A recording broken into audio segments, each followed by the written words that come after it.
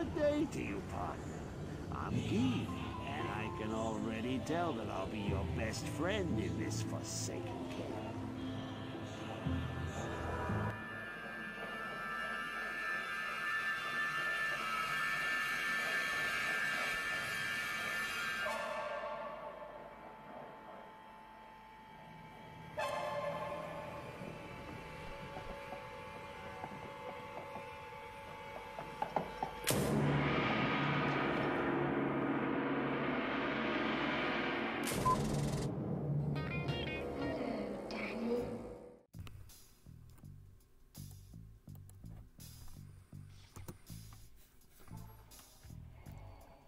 Hey guys, Wheat Solo here, aka the Skeleton King. So we are continuing our deep dive into Physical Summoner, who by the way just received the highest rating by DH because he knows absolutely nothing, but I'm so happy he still overrates Physical Summoner without even knowing how to play any Summoner at all. But that's cool. Anyways, you're gonna get the straight facts from me. By the way, yes, I am getting Ujwars again. There were some ideas from other people, whether you want to call it feedback, ideas, or criticism, saying that Ujwars are not the right choice. One of their complaints is that I don't need to be more safe and their stun is unimportant. That is kind of true, but we're going to get to that when I kill the boss. So Ujwars do have a stun ability. They are big and bulky, but so are Hellords and so are Thrashers. And by the way, those are the three, clearly best physical revives. Someone said Marauders. Sorry, that's a pretty bad idea. I think Marauders are actually pretty good, but pretty good is not even close to the top three. I mean, it really, really isn't. But again, they are pretty good. I did try Thrashers. They weren't as good as I thought they were going to be. Again, too slow, too bulky, maybe even more bulky than Blunders or Hellords. Their CC was nice, and again, CC is important. We're going to get back to that, I promise. But the damage was just a little too low. I think on a build with a little more elemental spread, it could work, or for some group play, it's always a solid idea, as they attack the fastest out of any summon in the game. So, Hellords, I tried those as well. There's not going to be a video with them, unless I want to do a T1 or a T2, because I tried basically Hellords, mainly because someone said, what about Vile Lancers? And I was like, oh, Vile Lancers are actually really, really good. In fact, they're quite underrated. They were overrated for a bit because someone didn't realize their jab ability is not used half the time. If they did use jab half the time, they'd have some of the highest DPS in the game. Unfortunately, their chance to use jab is much closer to like 20% or 30% than it is to 50%, which means they're pretty average. Although, again, average is like maybe top 4, top 5 physical DPS summon. Their issue at this point is mainly the fact they're just way too squishy. And by squishy, I mean they really are squishy, okay? They die noticeably, even just in regular mapping situations. But when I tried my mix of Hellords and Vile Lancers, what's so convenient about that is they spawn both at the Ancient's Way waypoint.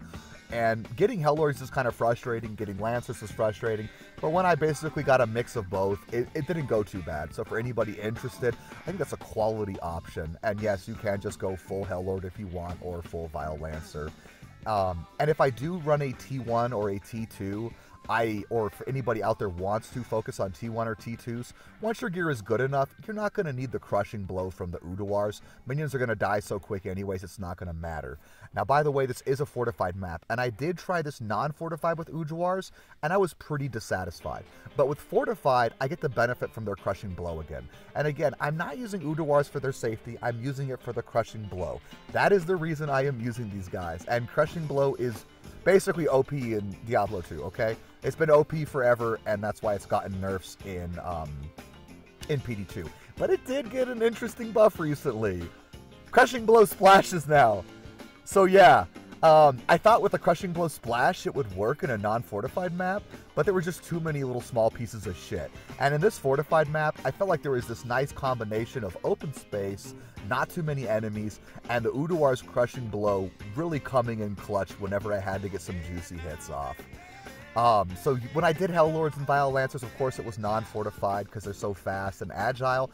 But again, I actually thought Hellords were as clunky as Blunderboars. Now, maybe I should say as clunky, but definitely their speed was a little more noticeable.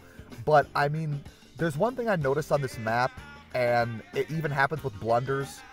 The tree sections really throw off enemy AI, and that includes revives. And basically when the trees get thick, basically every summon I tried out here, even Marauders, would just freak out and just like run into the tree and then stop moving.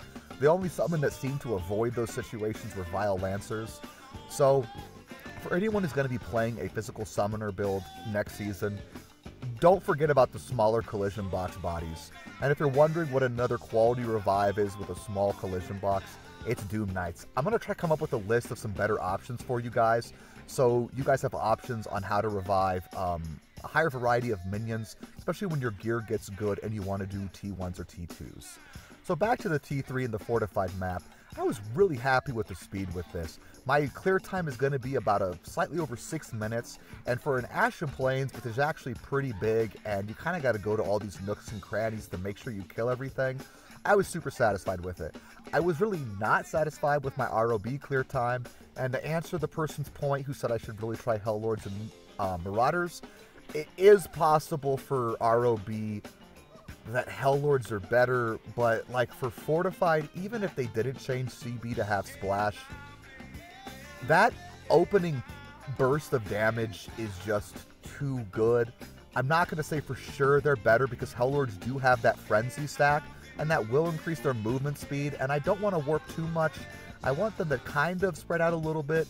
So it is possible on a more narrow map you want to go with, the Moonlord. So, we're at the boss. Did you notice something? He was fucking me up and fucking my summons up. Nothing died though. And then my Uduars started to stun lock him. That is where everything went wrong with the Hellord and Vile Lancer play. Basically, I believe I had 2 archers left and every Vile Lancer died by the time the fight was over. That is because Hellords do not have a stun, and he just went off and just killed everything. If you went full Hellords, would they have survived? I think probably. As in the Hellords, not the archers. I think most of the archers still would have died. Now, if all of your revives survive and you kill a boss, is it like gonna be the end of the world if you just resummon your archers and finish the map? No. I think in a clear video I made a couple of seasons ago, or maybe even last season, I ended up having to summon a few archers after the T3 boss, the Mad Philosopher, who used to just obliterate skellies. Like, even warriors sometimes would die to that piece of shit. That guy was gnarly. So for T3s, I'm just going to say it. I don't think you're going to do better than Uduars. I think there is a world where Thrashers can succeed very well. Even with just any amount of enchant.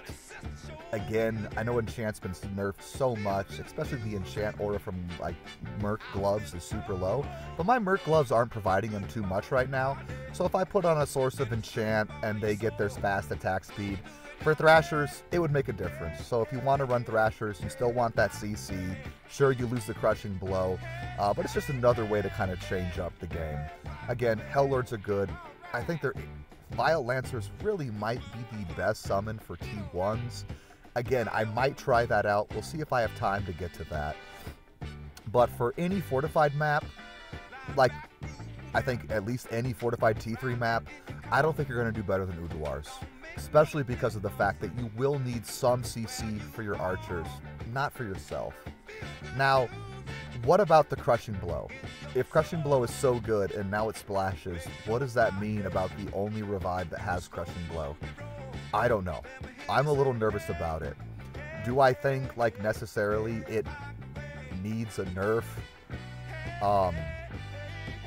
I think it's possible Crushing Blow's going to need a nerf in general to everything if it just splashes now.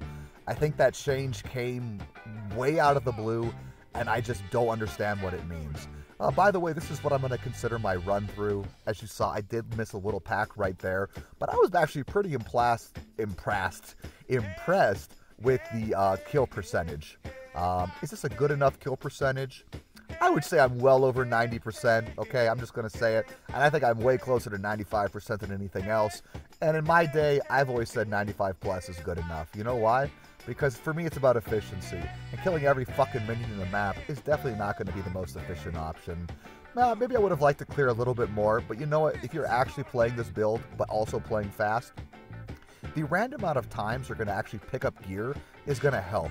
I think as I've played this build more and more, one of the secrets is going slow enough so your minions attack, but going fast enough so you keep pulling more enemies. Well, anyways, Skelly King out, guys. GG.